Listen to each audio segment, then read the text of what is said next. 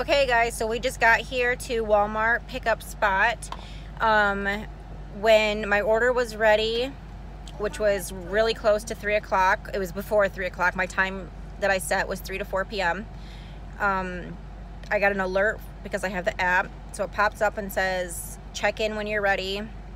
So I hit when you're on your way, so I hit check in, and then it brings up Google Maps and it basically follows you here.